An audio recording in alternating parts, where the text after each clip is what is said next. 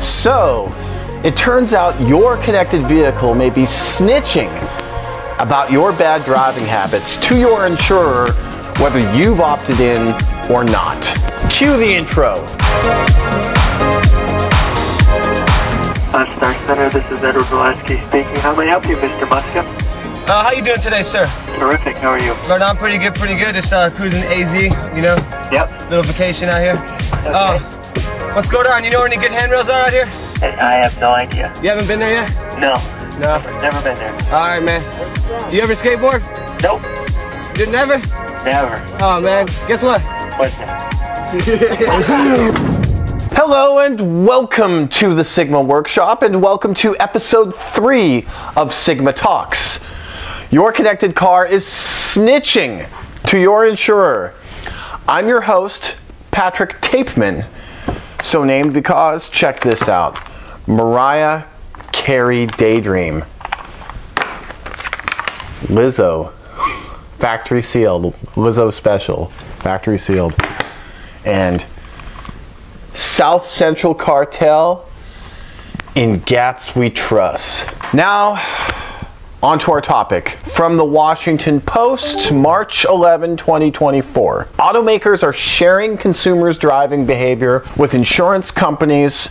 Lexus Nexus, which generates consumer risk profiles for the insurers, knew about every trip GM drivers had taken in their cars, including when they sped, braked too hard, or accelerated rapidly. By Kashmir Hill, March 11, 2024. Ken Dahl says he has always been a careful driver.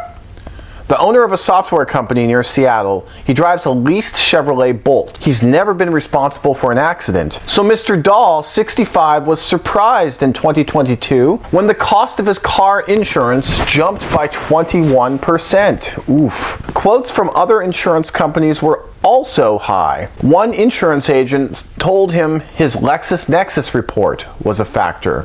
Lexus Nexus, a New York-based global data broker with a risk solutions division that caters to the auto insurance industry and has traditionally kept tabs on car accidents and tickets. Upon Mr. Dahl's request, Lexus Nexus sent him a 258-page consumer disclosure report, which it must provide per the Fair Credit Reporting Act.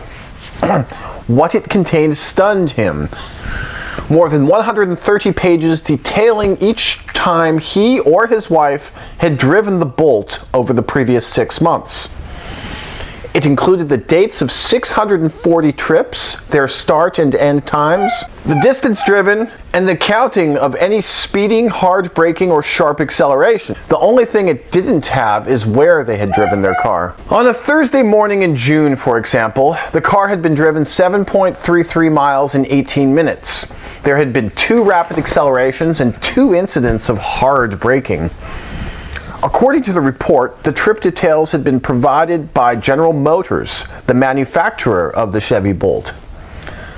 Lexus Nexus analyzed that driving data to create a risk score, quote, for insurers to use as one factor of many to create more personalized insurance coverage.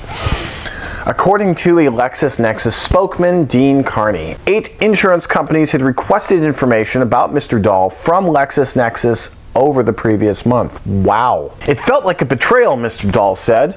They're taking information that I didn't realize was going to be shared and screwing with our insurance. In recent years, insurance companies have offered incentives to people who install dongles in their cars or download smartphone apps that monitor their driving, including how much they drive, how fast they take corners, how hard they hit the brakes, and whether they speed. But drivers are historically reluctant to participate in these programs, as Ford Motor put it in a patent application that describes what is happening instead. Car companies are collecting information directly from internet-connected vehicles for use by the insurance industry. So, essentially, if you drive a connected car, which is a lot of cars manufactured over the past decade, there is a data stream outlining your driving habits being piped directly to Lexus Nexus, who then serves up said data to your insurer, who could have predicted this? Well, on September 29, 2000, almost 24 years ago, I made a post on the Usenet, and if you don't know what that is, that's a whole other conversation. Use the Google group Alt Auto Sob. Subject, ominously standard OnStar. Did anyone ever think that having a satellite tracking your car at all times might be a bad thing? I think a civil liberties issue could be made of it. What if you're delinquent in your payments? The repo man need only locate your ride via satellite and take it back. Call me paranoid, but I'm not comfy with a system that can recall my car's geographical position at any time. Just seems insidious. Sobster. So that was me on Usenet back in the day. I'd gotten my first car, 85 Saab 900 8-valve. Took it on an epic road trip, and that will be the subject of a forthcoming Sigma Talks video. But back to the point.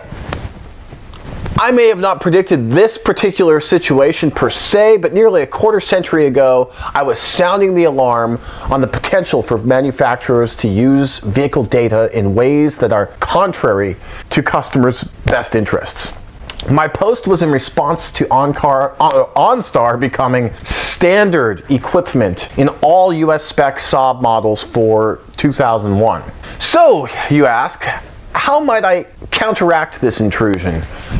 Excellent question, and it depends on what you're driving. If you're rolling in something that relies on OTA software updates, like a Tesla, I think it's safe to say you're SOL. But if you're driving a GM product like the aforementioned Chevrolet Bolt, you can probably disable OnStar just by pulling a fuse.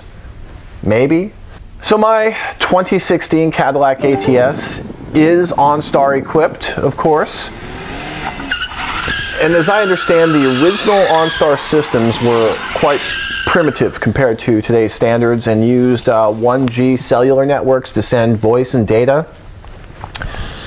But I noticed my ATS offers in-car Wi-Fi, so I would presume it's connecting to something via 4G or 4G LTE. But again, this falls outside my area of expertise, and I'm not going to do the research. So if you're watching and have any technical knowledge, the specifics of these OnStar systems, leave a comment down below. What I do know is that the OnStar system does have a dedicated fuse. It's fuse number 12 in the back. So ending data transmission ought to be as simple as yanking said fuse. So we're going to dig in and do that. So this is my 2016 Cadillac ATS, 6-speed manual. It is indeed OnStar equipped, and it has like Wi-Fi inside. So I've never used any of this stuff. I don't really care about this particular feature. If there's a Wi-Fi connection, I'm assuming it's 4G or 4G LTE, which means, yeah, it could be snitching data to GM or whoever about my accelerations and about hitting the 137 mile speed limiter or whatever else might be happening with this car. So we're gonna go ahead and disable OnStar, and it's very simple. So there is a fuse panel in the trunk here that comes off, and everything's in there. If you look at the diagram here, got fuse number 12, OnStar, 10 amp. We'll just get rid of that.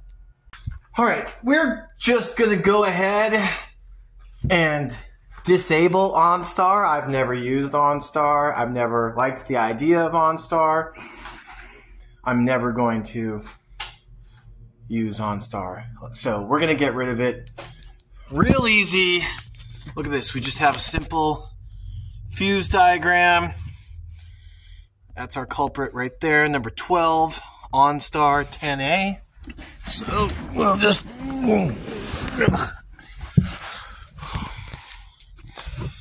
So that's our guy. Yeah, here we go. Boom. Bye-bye, OnStar.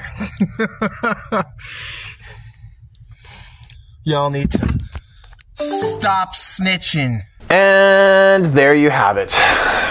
Folks, If you're a fan of any sort of spirited driving, and if you're watching the Sigma Workshop, I assume there's some level of enthusiasm.